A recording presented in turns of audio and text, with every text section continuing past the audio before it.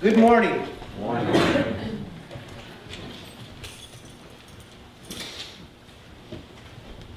If you didn't eat at the table during worship, it's not because the food wasn't prepared. Amen.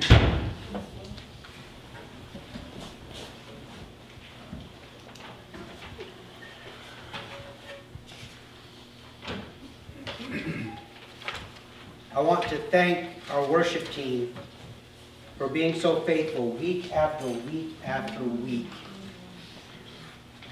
and being diligent to make it easy for us to worship, to being led of God in the selection of their songs, to being obedient as they worship before us and lead us into worship. Because, you know, standing up here and leading worship and looking at a lot of you can be an intimidating experience because a lot of you scowl. And I know because I'm one of you. I remember several people said the first time I came to this church, I left a marked impression. What do you have for me? But thank you guys very much. Steve and Angie, thank you. You guys will never really know until you stand before His throne how valuable, how invaluable what you guys do for this church is. Your leadership for this worship team and all of the different people that participate is just incredible. So thank you very much. We are wrapping up. We're coming close to wrapping up Fruit of a Life Led by the Spirit. So if you have your Bibles, go ahead and open up to Galatians chapter 5.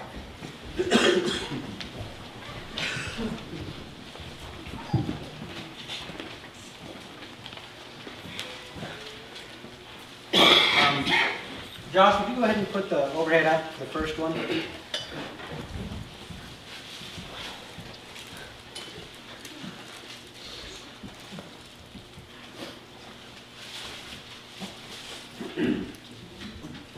These are just definitions that I've given to each of the fruits that we've covered thus far.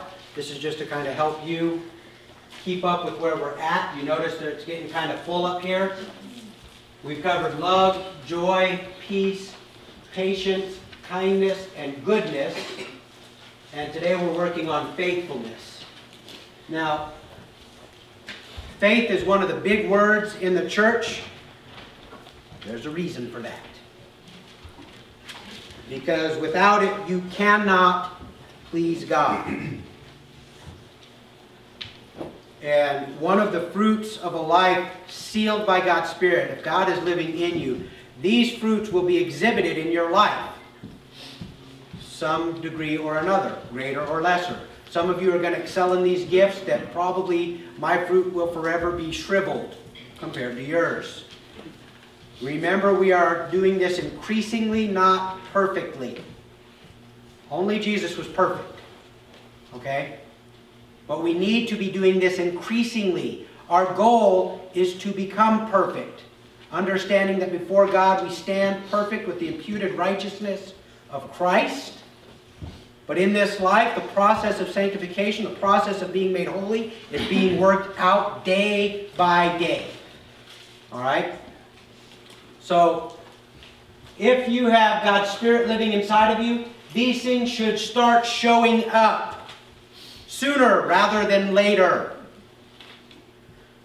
So if you're at Galatians chapter 5, we're going to start in verse 16.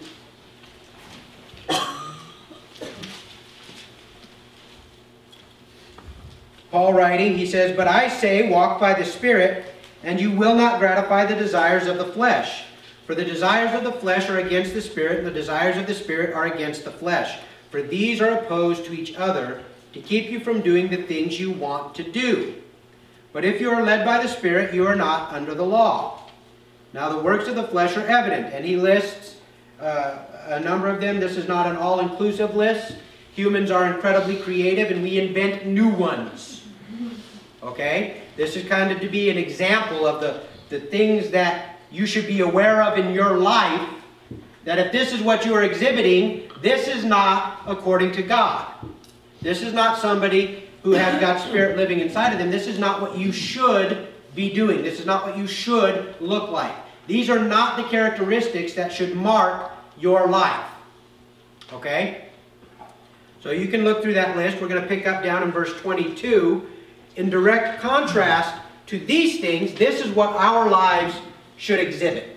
Okay? These are the characteristics that we should have abundant in our lives. These should mark us. But the fruit of the Spirit is love, joy, peace, patience, kindness, goodness, faithfulness, gentleness, self-control. Against such things there is no law. And those who belong to Christ Jesus have crucified the flesh with its passions and desires. If we live by the Spirit, let us also keep in step with the Spirit. Okay? So we see here a couple of things that I want to point out to you just off the bat so we're all on the same page. Whose fruit is this? The Spirit's fruit. Okay? It's not like you can just sit down one day and all of a sudden decide, I'm going to have faithfulness today, or patience, or kindness. Okay? This is not something that you can accomplish in and of your own. However, it is something that you are called to practice. Okay? God births it in you. You've got to get out of His way so it can grow. Okay? All too often, we like go around and we put these little zip strips on the fruit so that what the vine is trying to nourish the fruit with, the fruit can't get and it won't grow. And a lot of us have raisins instead of grapes.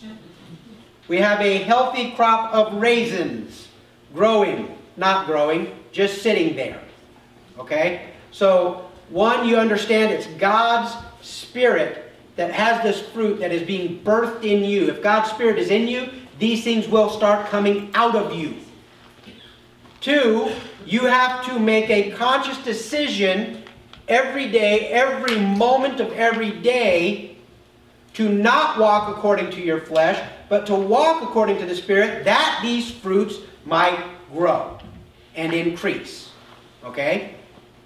And trust me, it is every moment.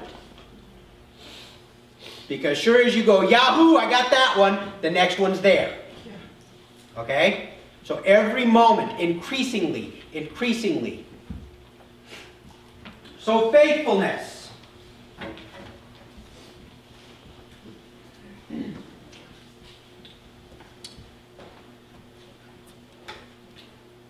This is actually one of those that, oh my goodness, my notes are out of order. But that's okay because I don't ever follow in order anyway. This is one of those that the English word, the definition for this word is actually very, very similar to the Greek. So this one, Miriam got right. All right? According to the dictionary, to be faithful is to have strict or be strict or thorough in the performance of a duty. True to one's word, promises, vows. Steady in allegiance or affection, loyal, constant. Reliable, trusted or believed. Adhering or truth to fact, a standard or an original, accurate. And then, I don't know why, but it has obsolete, full of faith, believing. Kind of great how we've advanced, huh? Now, in the Greek, the word is pistis. And this word is actually used, it's a very pointed definition off of a very general word. Now, I'm going to give you the general word so that we can arrive at the conclusion what Paul is talking about here. Because this word is the root of every time you see faith in the New Testament. Okay, now there's a couple of different variations on this word, but all of them are based off of this idea. So, generally to win over, to persuade, firm persuasion, conviction, belief in the truth. Objectively, meaning that which is believed, doctrine, the received articles of faith. Specifically, in this context, the way that this word is used right here, it means good faith, faithfulness, or sincerity. Okay? Now, I read a lot of different things because I don't trust myself. Because I know I've got areas that I'm blind in. I've got areas that I've not been exposed in. I think this is why God puts in His Word that in the counsel of many is wisdom. This is why we have a leadership team. Okay? Because I miss things. So I read a lot of other people. I write down what I think God has given me, and then I start looking at other people to see what they have to say about this. And one of the things that we actually are getting in the library now, you can't get it yet, too bad for you, but I have it. Spiros Zodhiates has written a word study on the Old and the New Testament.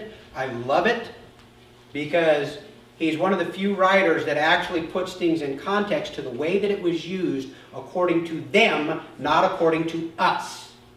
Okay? And that's significant because when Paul wrote this, he wasn't writing to us directly. He was only writing to us indirectly as God led him. He was writing to the people in the churches of Galatia. And he used his words very specifically to what they were dealing, but he was being influenced by God's Spirit so that the words that he gave them would be equally applicable to us. All right? So, faithfulness. Here's the definition that we're going to work from. Would you go ahead and put that up, Josh? The characteristic of a person who is reliable, sincere. Now, that is a combination of William Barclay's definition of the word and Spiro Zodhiates. I've combined the two of them because they said it a lot better than I could. All right?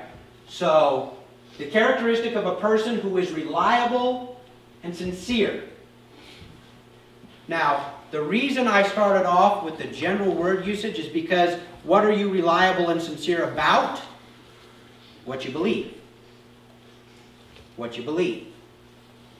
Now, as Christians, this marks out something unique and significant for us because there are people in the world that have faithfulness. But their faithfulness isn't like ours. And our faithfulness should not look like theirs. Why? Because our faithfulness is based on a God who gives meaning to the word faithful. Whereas their faithfulness is simply something that they try and attain through their own strength out of devotion or loyalty to something that is important in their lives. Now ours is too, but ours is to God. Theirs is to whatever little g God they have in their life. Because everybody serves a God. Even the atheists who don't think they serve any God, don't believe there is any God.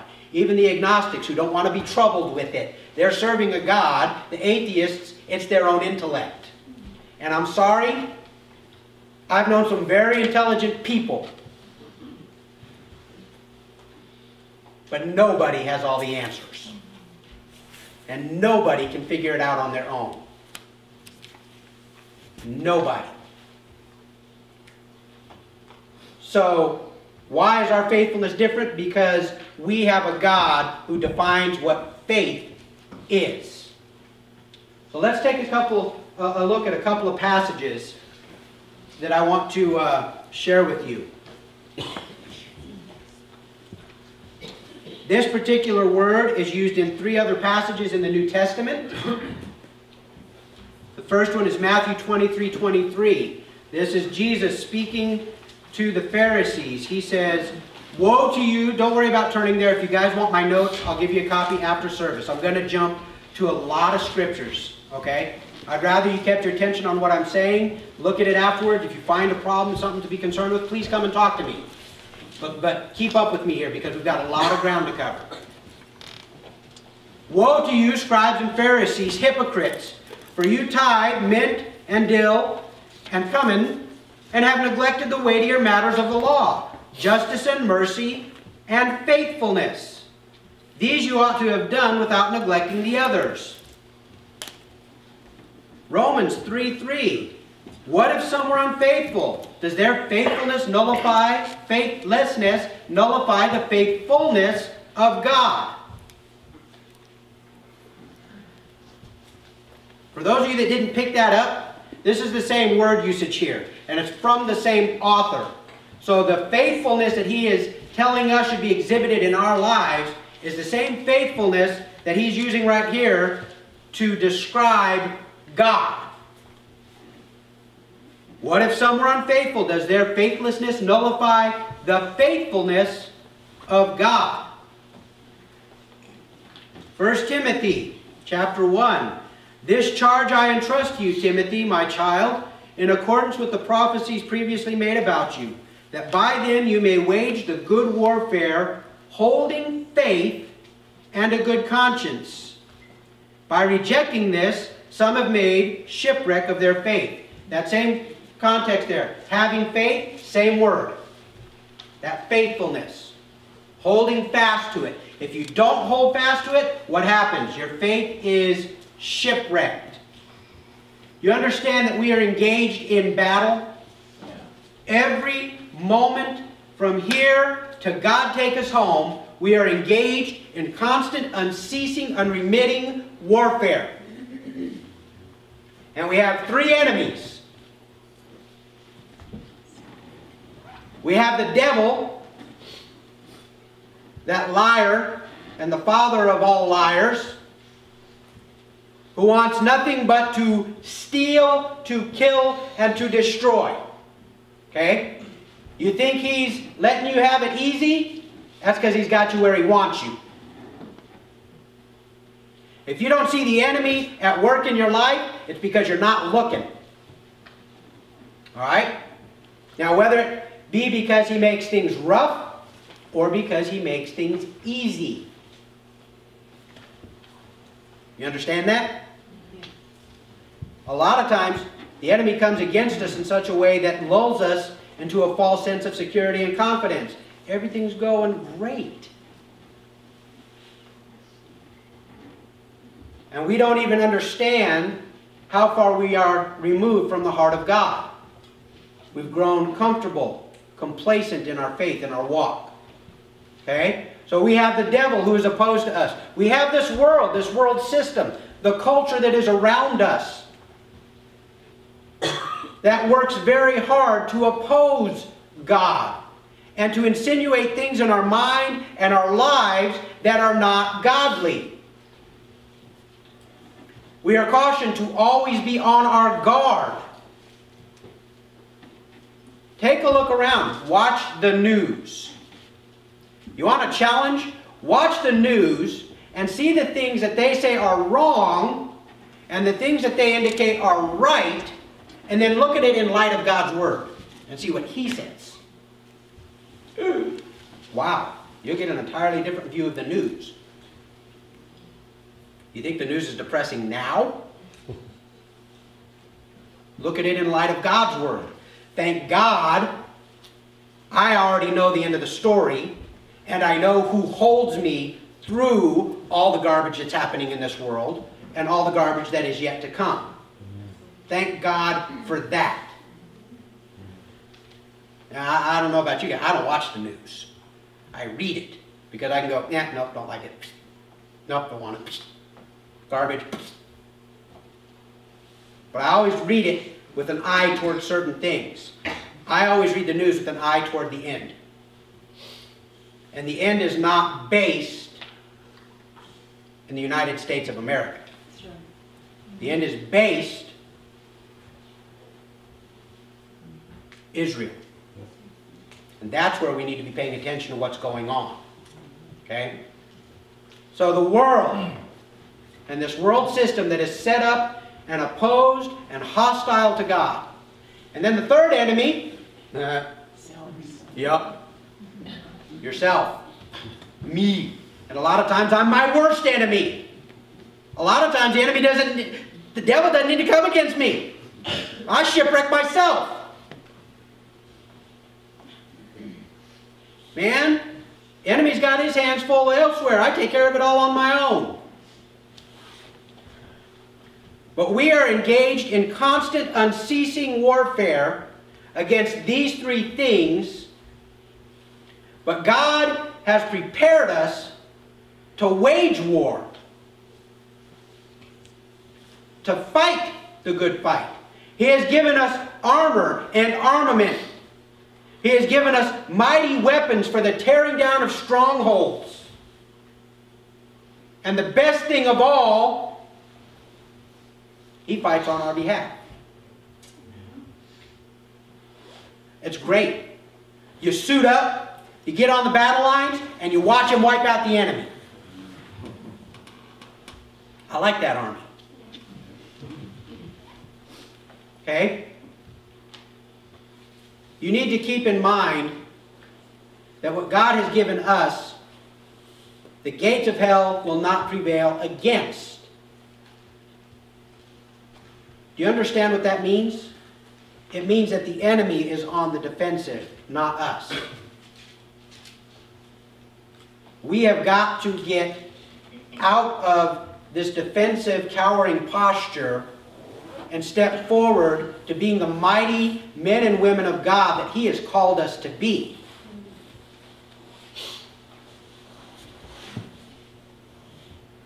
What can the enemy do to you? You're not his. You're not the world's. You're not even your own. You have been bought with a price. You belong to the Almighty God. And there is nothing that can come upon you except what He chooses to let, to grow you, to build you, to strengthen you, so that you will be as pure gold. So that you can be mature and complete and not lacking anything. Things rough in your life, accept the challenge. Fight the battle. Get on your knees and fight the battle in the realm that it's supposed to be fought. Okay? Because that person that's coming against you, he's not the enemy. That event that's going on in your life, that's not the enemy. The enemy, the one that we struggle with, is spiritual. And that's where our fight is. Take the fight to the spiritual level. Get on your knees and pray. Intervene on behalf of the people before God. And see if God won't intervene on your behalf. Amen? Amen. All right, that was just a little side note. So, faithfulness. I've got a couple scriptures here that I want to show you in relation to the faithfulness of God. Remember I said that this is the kind of faithfulness that Paul is equating to what we should have. Don't sweat it, because it's His Spirit living in us that bursts this in us. Okay? I can't ever have the faith of God. You're right, He gives it to you. Okay? If it's your own faith, it's a weak, pale, puny thing. And you're in trouble. Alright? Let God birth the faithfulness in you and then live in it. Alright? So here. 2 Timothy 2:13 says, if we are faithless, He, being God, remains faithful. Now that's a cool statement right there, but I love what he follows it up with. For He cannot deny Himself. Okay? Do you understand what that means? Faithful is intrinsic to who God is.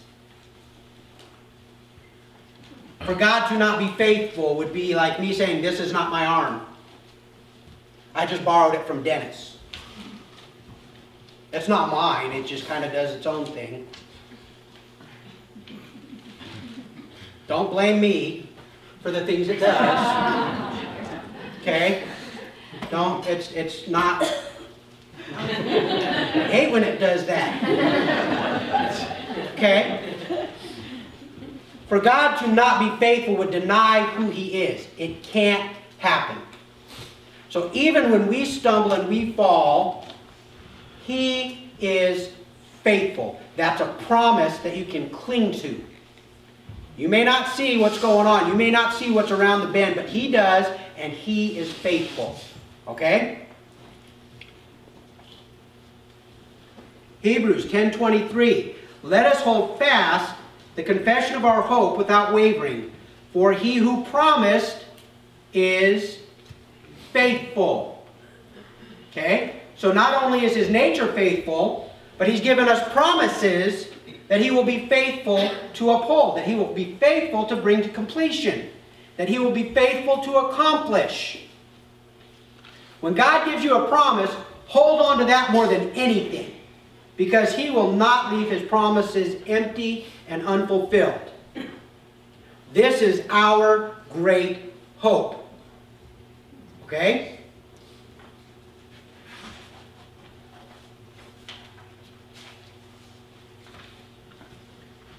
Hebrews 11.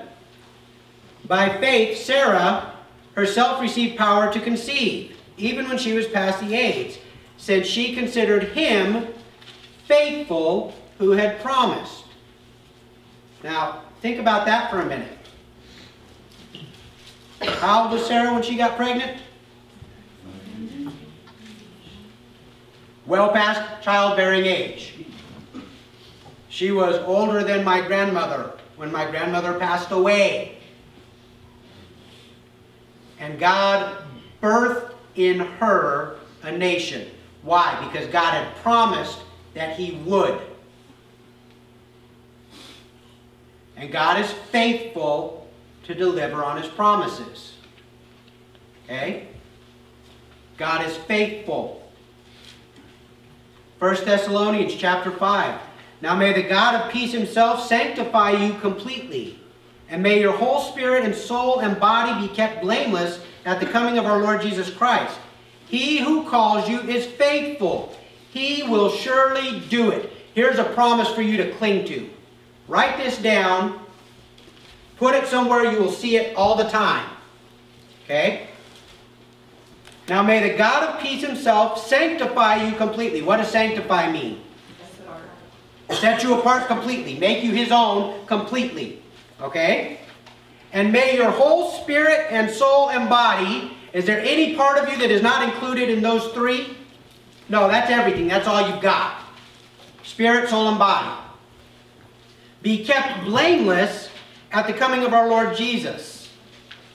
Blameless. Why? Because He's faithful. And He's going to do it. He will surely do it because He's faithful.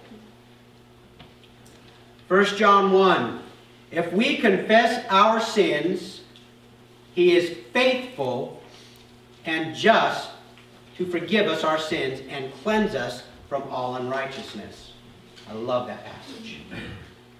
Because it's not just out of the goodness of His heart that He forgives us. It's out of His justice that He forgives us. That same justice that required death and blood holds Him to forgive us when we confess our sins. Do you understand that? God is perfect in justice, and one day all the nations will be gathered before Him and He will mete out justice. But for those of us that have been covered in the blood of His Son, who have been marked as His, sealed unto Him, He is just in forgiving our sins. That's awesome. Wrap your brain around that for a while. Chew on that. Meditate on that. It is God's justice that causes Him to forgive us. It was His love that put things in place to pay the price where His justice would be fulfilled. But now that that price has been paid, He is just to forgive us.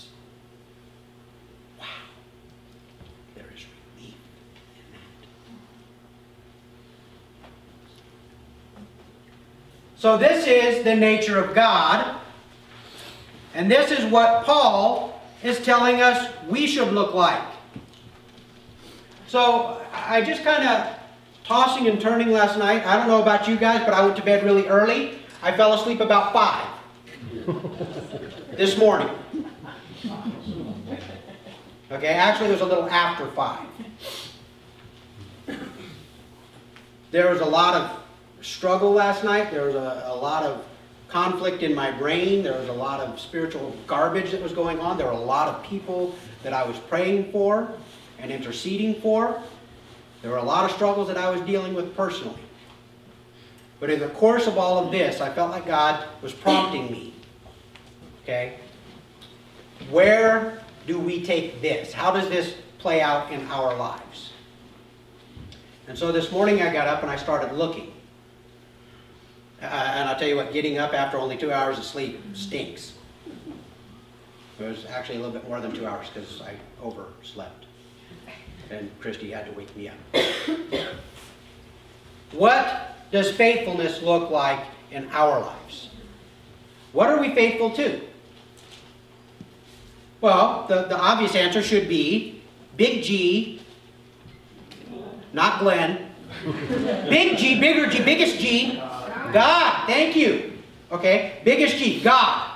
Our faithfulness should be to Him first. But how is that played out? What does that look like? That's a nice thing to say. Yeah, we're faithful to God. What does that mean? How does that look in our lives? Well, how often do you communicate with Him? I at least 3-4 times a day, every time before I eat.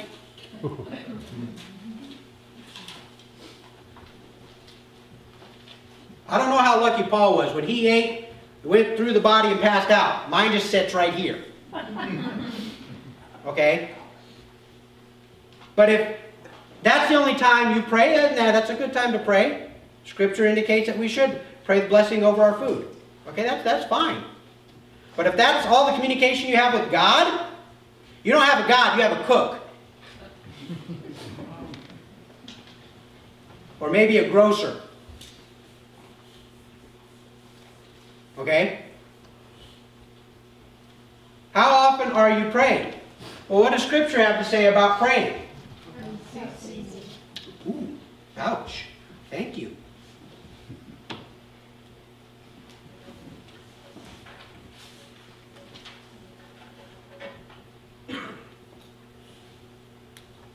Romans 12:12, rejoice in hope, be patient in tribulation, be constant in prayer.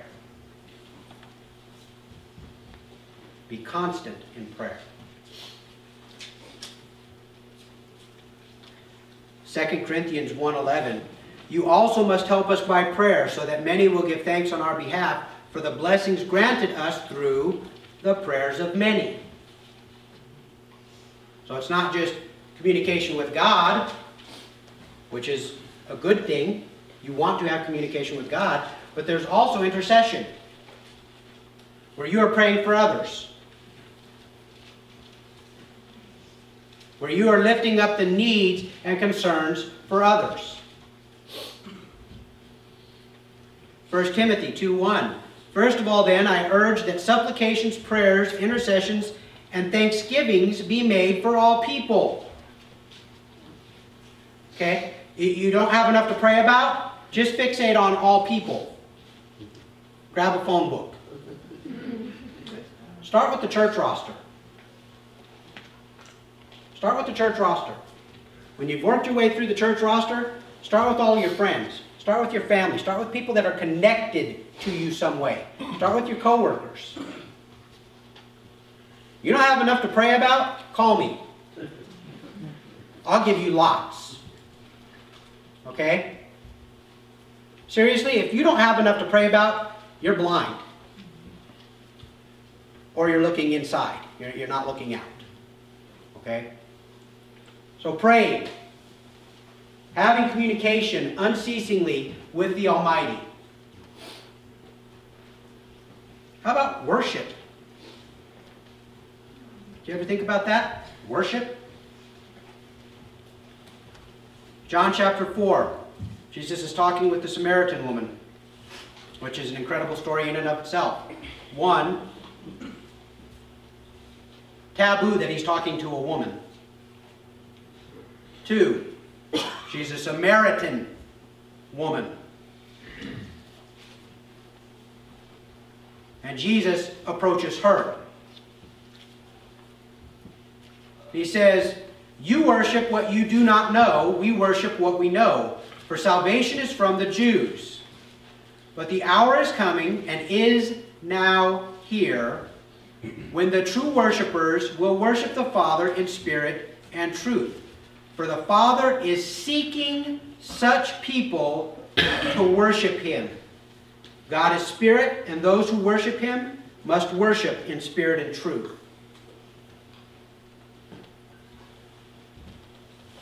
God is looking to and fro throughout the earth for those who will worship Him in spirit and in truth. Now, that doesn't mean that you got to clean up your act before you come to worship. That's not truth. You come with all the good and all the bad, because He already sees it. He already knows it. And you give it to Him. And let Him refine you and get rid of the bad. And you'd be amazed how much you think is good, He's actually going to get rid of, because it's based in your pride. Okay? Be a true worshiper. Don't be intimidated by people around you. Who cares what they think? They're not the judge.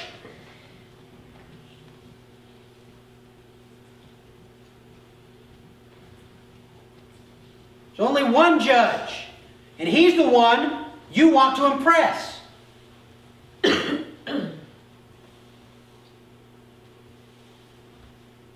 Because I'll tell you, I missed it in worship today. I blew it.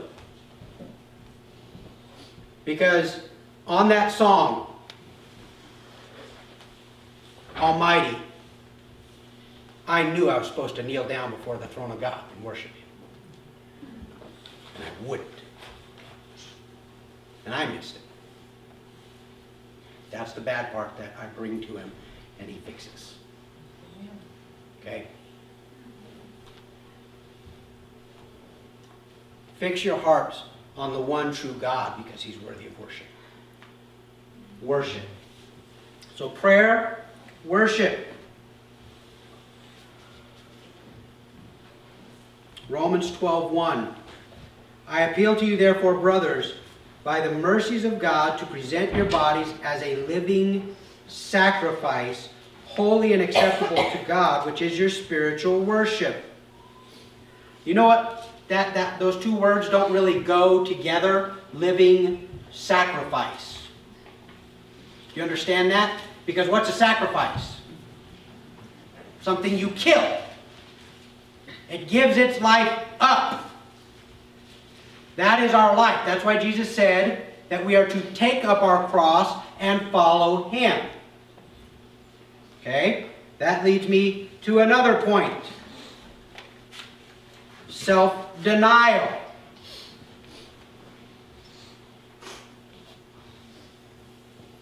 Galatians 2:20.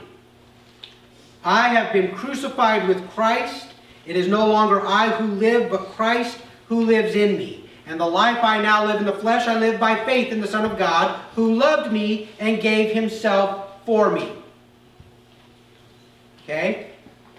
This is a heavy statement right here. This is something we really have got to grasp. When you come to Christ, the only way you come to Christ is through the cross. Okay? That's the only way to it. His grace is there at the cross. You can't get it any other way. When you come to Him, you give up your rights to your life, which you really don't have anyway, because you're already serving a different master. You're already a slave to sin.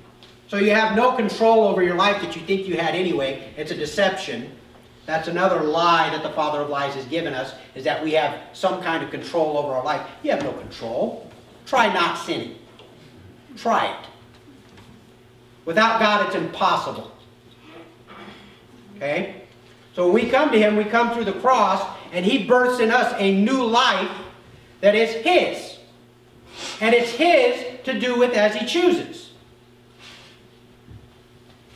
It's like the prophet said, what does the pot get to ask of the potter? What would you make of me? You don't get that choice. If God wants you to be a spittoon, Be the best spittoon you can be. And you will bring glory to the Father. Because it's not about you. It's about Him.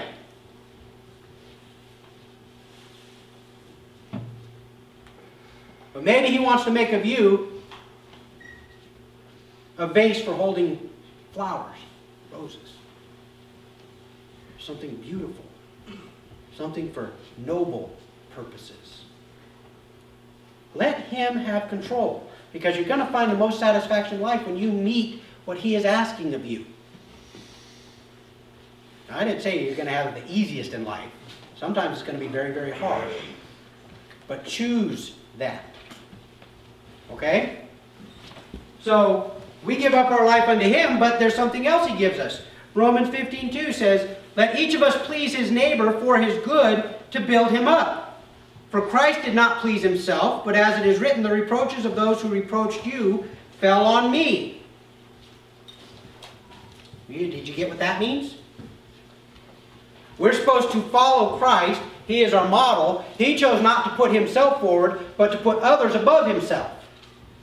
That's what we're to do. We are to prefer one another above ourselves. What does that mean? You got to work that out. But I tell you this, it's not going to be rationing your time. You know what? In God there is no me time. I need a little me time. No. You read the Gospels and look at what me time was for Christ. What was me time? Me time was getting up before everybody else and getting alone with the Father, that He would be refreshed and re-energized and recharged for what? To feel good about Himself? He knew who He was. What's not to feel good about? It was so that He could go and serve and be about the work of His Father. And that's where we're supposed to be at. You want me time? Get alone with God. Let Him recharge you. Let Him rebuild you and refresh you. I'm not saying don't do hobbies. That's not what I'm saying. Dennis, you still got to go fishing. Youth group fishing trip is still on. That's not what I'm saying. What I'm saying is we have this mentality that it's about me. And if that's your mentality, then you really aren't living unto Him. You're really living unto yourself. And you're rationing out that part of you that you'll give Him. This far and no further. Okay? So, we look out to the needs of others as well. What about this? I want to show you something.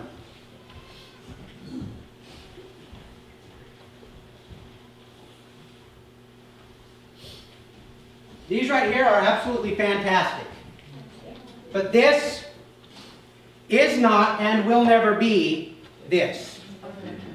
Okay? This right here, absolutely fantastic. I'm going to talk about these in a little bit. But this should never and can never take the place of this. Romans 15:4 says, for whatever was written in the former days was written for our instruction, that through endurance and through the encouragement of the Scriptures we might have hope. Do you understand that? That's what this is for, to give us hope. This is to encourage us. Okay? This is His story about our failure and His success, which then becomes our success. But this was put into place that we might have hope. Paul tells Timothy, 2 Timothy 3:16, all Scripture is breathed out by God and profitable for teaching, for reproof, for correction, and for training in righteousness. You got to know this to be able to do those things. Okay? And you realize we're all called to do those things. because we are a body. We are mutually accountable one to another. Which brings me to another point. Fellowship. Being knitted together into the body of Christ. Not this. This. Because there's not two bodies touching. There is one body. One. And if you are in Christ, God has designed it and required that we be knitted into that body. 1 Corinthians chapter 12. Read it. Take a look at it. One part cannot say to another part, I have no need of you. That's not saying I have no need of God. It's saying I have no need of the church, His body, of which Christ is the head. And if Christ is the head, and He has said we have got to join together, how dare we rationalize and excuse not being joined together? That would be like my ear telling my eyeball, I don't need you. I don't need the head. I'm going to go off and do my own thing. And off goes my ear. Thanks be to God, we already have a living example of Jesus being able to put that ear back on and healing it back in place, right? But God is adamant throughout the New Testament that you cannot do this thing on your own. He has not called you to do it on your own. He has called you to be knitted in and be part of the body of Christ. Fellowship. 1 John 1, 6 and 7. If we say we have fellowship with Him while we walk in darkness, we lie and do not practice the truth. But if we walk in the light, as He is the light, we have fellowship with one another, and the blood of Jesus, His Son, cleanses us from all sin. You see that we have fellowship with one another. You get that? Now, don't get me wrong. The way we do church today is not really how they set it up in the New Testament. We don't know how an actual church service worked in the New Testament church. We know how it started off in the synagogue, and we can kind of look at that, but we don't know when they actually got away from that, and we don't know what... I don't know what songs they sang. I don't know how many songs they sang. I don't know the order. I don't know. We have no clue. Okay? But this is what we've got. This. Alright? And if there are things that we are doing wrong according to the Word, then we got to fix them. Not bail. You don't have that option. See, he doesn't tell you, if you don't like it, go home. That's not an option. When I'm talking about us, I'm not talking about Jesus Community Church. I'm talking about the Church Universal. Okay?